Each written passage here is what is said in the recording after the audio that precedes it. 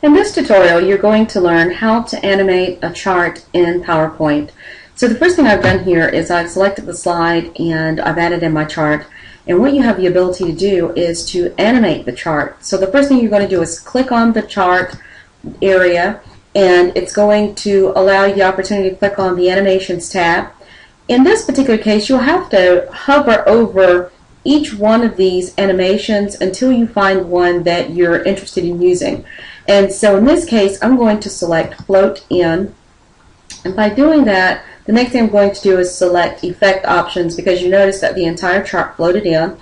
But what I can do is say if I want the chart to float down. I also have the ability to say if I want the chart to float in, going in an upward direction. And then the second part of that is I can change the way it reveals itself in terms of the chart and its elements. So the first thing is I can hover over series and I can see what that looks like. I can hover over category, I can see what that looks like. I can do the same with element in series and element in category. But in my case, what I'm going to do is I'm going to choose by element in series. And with that, I notice that I get this entire area with like 10 showing that it has 10 animated effects. So the first one actually lets you know that if you were to go in and play, let's say you want to preview what's going on with your chart, you can click on preview so you can see what those animations look like.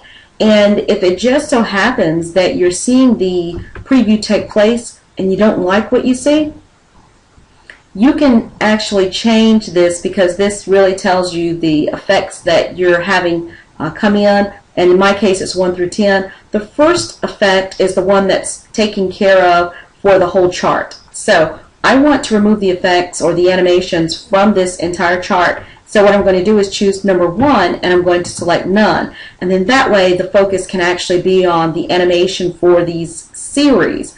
So at this particular point, I want to see what does this particular slide look like. So on my particular keyboard, I'm going to press Shift F5 so I can preview this slide, and I'm going to go ahead and play.